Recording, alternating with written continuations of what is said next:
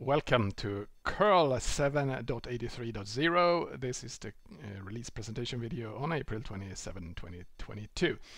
I am, as you might already know, of course, Daniel Stenberg. I run the curl project. I founded it a long time ago. I work for wolfSSL. I'm on Twitter. This is my website.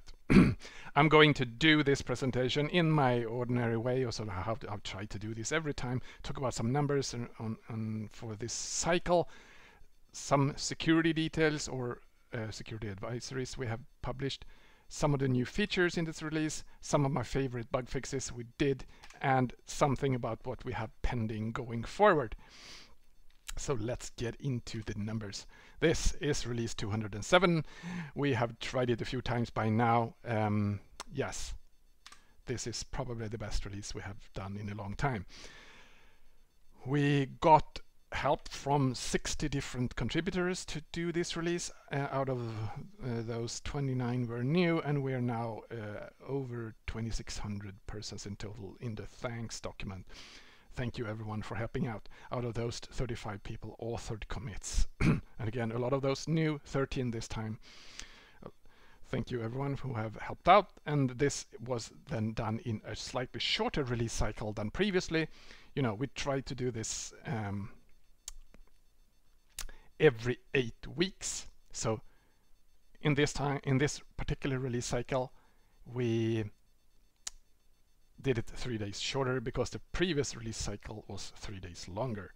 And I wanted to get back on every Wednesday. So Wednesday, 8 weeks, Wednesday, 8 weeks. So this one was 53 days. We're on slightly over 8,800 days now since the inception in 1998.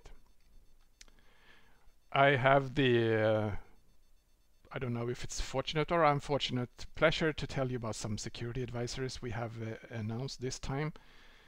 They happened in this particular release because suddenly people put in the effort and found these problems. They're all fairly, well, some of them are really old, some of them are just a little old.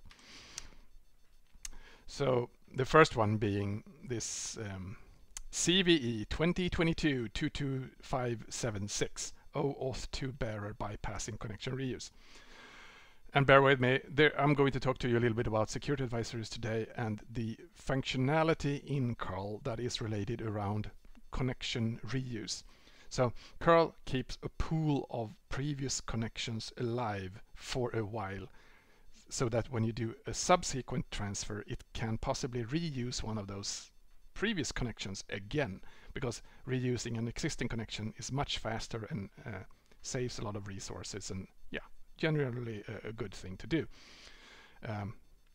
So that is what curl tries to do. And in this case, if you're using OAuth 2, which is a way to authenticate a transfer, and you're using it with one of these protocols, SMTP, IMAP, POP3, LDAP, or their TLS versions, curl could accidentally reuse the wrong connection when you did a follow-up transfer, just because the check for connection reuse was flawed. So it could accidentally use the wrong connection for a subsequent transfer, and therefore, of course, an application could behave wrongly or send data over the wrong connection. It could, of course, then end up in sadness and unhappy faces.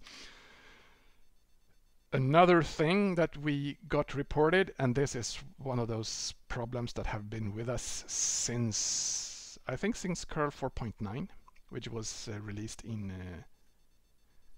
well, 2019-18, well, over 20 years ago.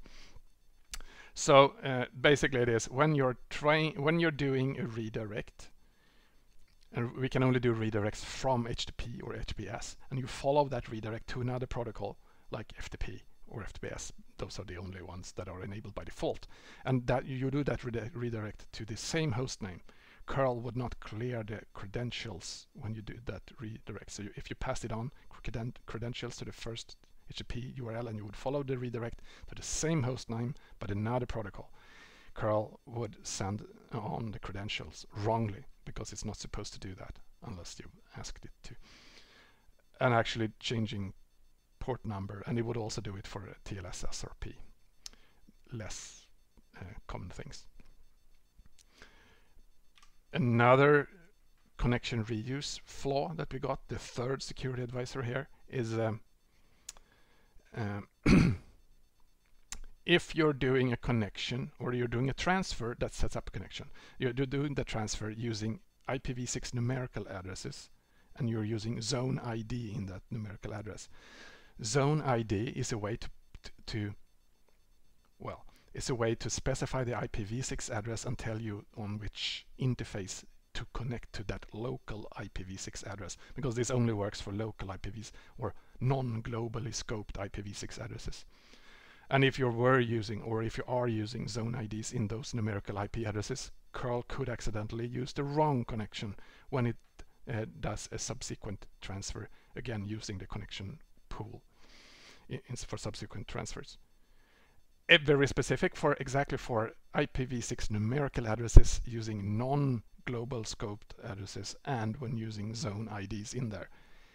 It shouldn't hurt too many users, but if you are one of those users, it could be bad.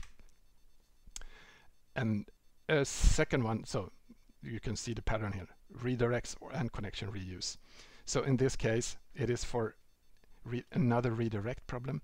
When you're redirecting from HTTP or HTTPS to again to HTTP and HTTPS on another port number on the same host, curl was supposed to not leak custom authentication or cookie headers that the application might pass, but it did.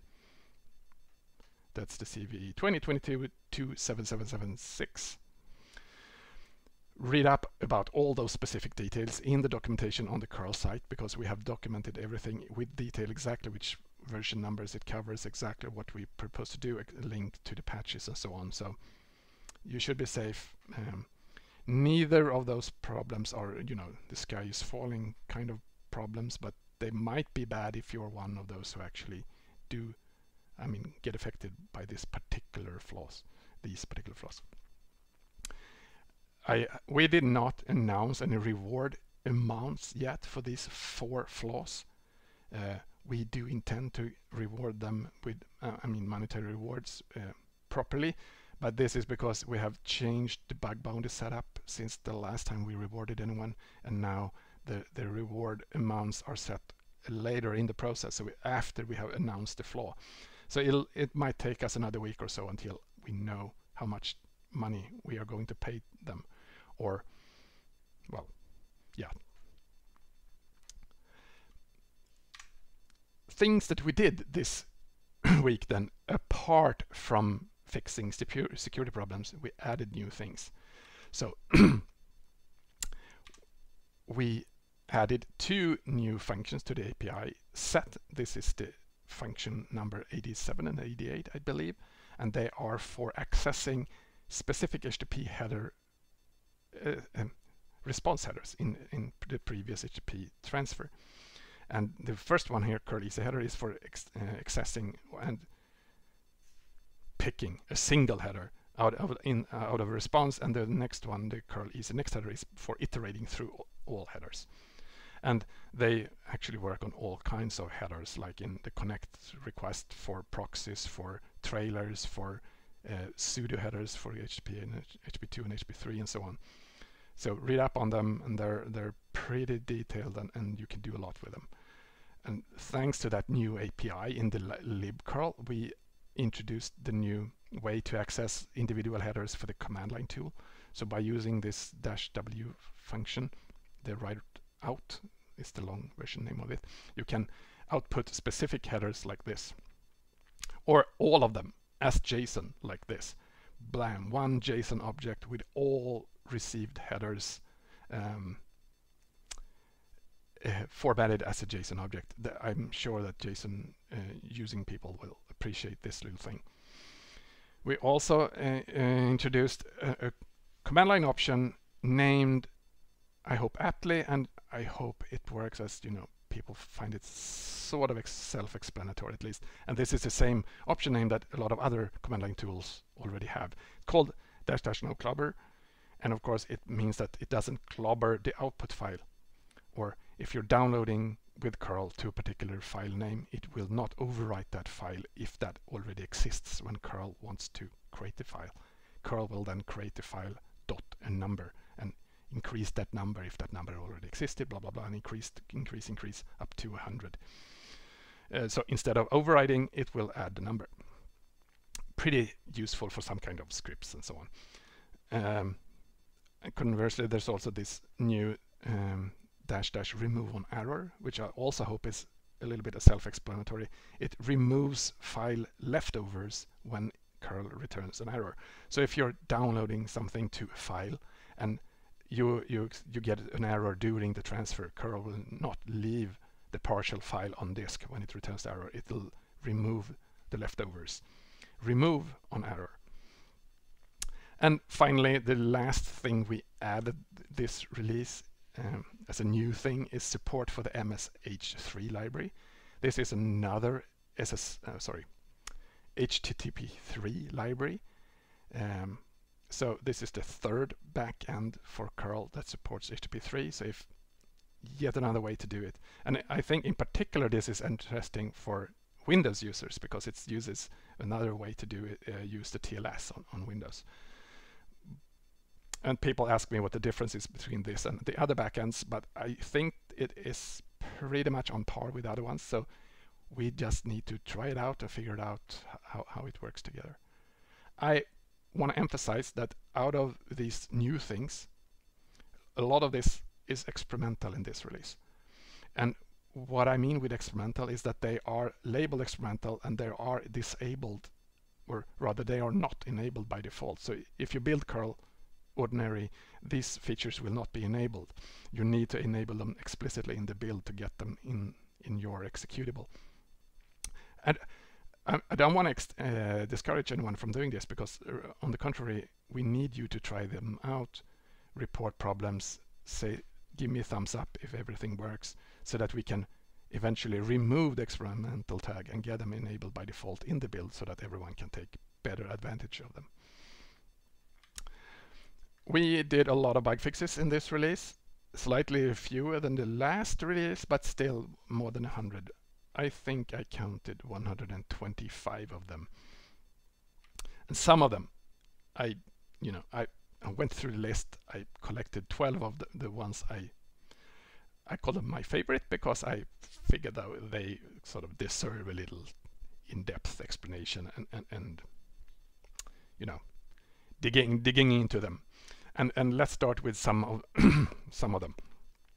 First, one of these silly things that curl hasn't reported errors on for a very long time. So if you use -T and -D on the same command line for the same URL, one of them says you should do a put, the other one says you should do a post, and you use that for a single URL. What do you mean? Do you want to do a post or do you want to do a put? Curl would previously in the version you're running, before 7.83.0, it would actually let one of them override the other, and in a slightly quirky way, so it could end up doing a bad request. Now it'll just error out and say, no, you can't do that. You have to select which one do you want. They don't combine. I want to just tell you this. I don't know exactly what the MCST LCC compiler is, but in curl we have support for a lot of different compiler systems, setups, architectures, everything. And in this system header, in this public header we call system.h, it's actually curl/system.h. We have a lot of ifdefs that need to be set up to handle a lot of specific compiler setups for sizes and types and everything. And we pretty much need to do that to be as portable as we are. And now we're slightly more portable to this particular compiler. Another thing that is interesting is that we didn't really handle empty output file names decently. And of course, usually this is not a problem because you rarely actually use a blank output file name. So it hasn't been a problem, but someone figured that out, that for some reasons he wrote a script or something that ended up with this. So we actually got a seg fault. And now we're managing it better in several places, and a better error message actually. And something else fun, you know, HTTP2, we have supported it since 2013, I believe. So we're approaching, well, maybe 9 years. It turns out that when we're getting a stream, you know, in HTTP2 you get streams over the same connection. You could get multiple streams over the same connection. So if you would, for example, get 2 streams over the same connection, and one of them you would stop, as I call it here, on your own will, because you would return to libcurl and say, hey, stop this stream, I don't care about it anymore, I've had all the data I want, go away. And the other stream would continue. Curl would actually not reset that stream properly, so that the stream would just go on and continue to send data to you, but curl would ignore it because the user had said stop. So it would just be a waste of bandwidth really, because the data would arrive but nobody would care about it. Now we reset it properly and stop it the way we should have done a long time ago. An improvement, a bug fix. Another related thing, because this is also HTTP2, we can do, well, conditional request based on time. Basically it says only get this resource if it's newer than this or older than this. And in when you do that with HTTP2 and you say, oh, this is too old, we don't want to get this data anymore, we should just close that stream, not close the connection, which we didn't do. Now we do. And similar, we also did this if you do it, if you do a range request over HTTP, for example, you want to get, you know, I want to get byte 200 to 400 out of this resource or something like that. And we end up in a case when I want to get this, but we already have that downloaded. We would also close that entire connection instead of just closing the stream, which we do now. So, you know, slightly polished HTTP2 behavior, especially for applications doing multiple streams over HTTP2, multiple streams over the same connection. Some other HTTP sort of cleanups and janitor things. We now reject header contents. Well, we not only reject the header contents, we actually reject the entire transfer if HTTP headers arrive with null bytes. So if you end up with a octet 0 in a header, curl will now refuse it because it's not allowed in HTTP at all. I mean, in the standards by definition. And the reason why I've added this now, you know, I've supported HTTP for 24 years, so why should we suddenly now stop supporting null bytes? 2 reasons. First, I want to unify and make it consistent behavior when we build with Hyper instead of curl. So Hyper already does this because Hyper is slightly more stricter on HTTP handling. So by unifying, we make it easier to behave the same way, so the test cases could work the same way and so on. And also the good old thing that it's really not very good to just be trusting everything just because we can, but it's better to be a little bit more strict and say, if you don't follow things, if you don't follow the protocol, get out, disconnect, go away. So sort of tighten the bolts a little bit, raise the bar a little bit, because null bytes, I'm sure they might lead to some nastiness or trickiness down the line if we allow them and pass them on and applications, and everyone will think that headers will be okay, and we allow bad headers. Yeah, I think that could lead to badness. A precaution. Similarly, we also actually now no longer support colon-less HTTP headers.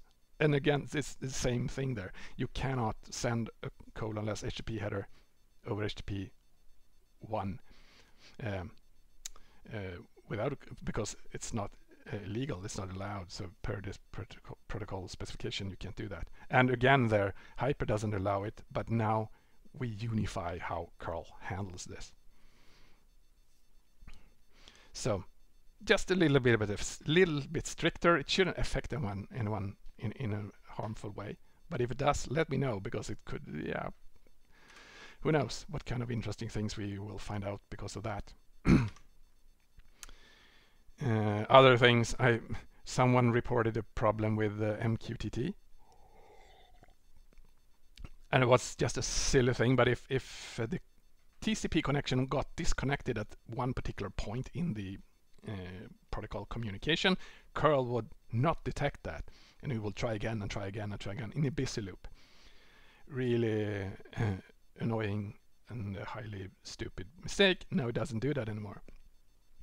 I collected sort of TCP2 changes and called them numerous improvements because there were too numerous and too many to mention them specifically. But I think we listed maybe 10 of them in this particular release. So Tatsuhiro, who's the main NGTCP2 author, he has really been helping us and contributing a lot. So doing HTTP3 with NGTCP2 should now be much better than before. It should be faster, more reliable, and everything. Still experimental, of course, HTTP3 support. Another thing I cleaned up a little bit. So as we've introduced support for Hyper in curl, which is also experimental. But anyway, Hyper supports HTTP2 as well. So Hyper is the second backend in curl that speaks HTTP2, which means that it is also the first backend to notice when we check things internally when we do the wrong checks. So we didn't check for HTTP2, we checked for NG-HTTP2. So I had to clean up a little checks somewhere. So if you build, for example, Hyper with embed TLS or Hyper with NSS, it should now work for HTTP2 as well. Just some, improved hygiene and fixing minor mistakes. And this is a great one. And bear with me, this is you'll like this one. Curl now escapes the question mark in code generated with --libcurl. And why you think why would we do that? Why would you escape the question mark? But okay, first --libcurl generates C code out of the command line. So you write a command line, you add --libcurl and the file name, and it'll generate C code into that file. C code that would, when compiled, will generate an application that runs the same command line that you just used, right? Or roughly the same command line, because it's not a complete match. But anyway, if you use you could basically trick the final source code by using trigraphs in a string on the command line. So if you would use question mark dash, you should read up on in the blog post, because again, Harry figured out a really awesome way to sort of get a trigraph version of things into the string, and when you build that source code later, it would do something that you not at all expected. Pretty much a sneak away to smuggle in bad code into a --libcurl source code. It usually doesn't work because trigraphs are usually disabled when you build with modern compilers, but still. I was amazed. It's a fascinating sort of attack or smuggling attempt, and we avoid the attempt by escaping the question mark.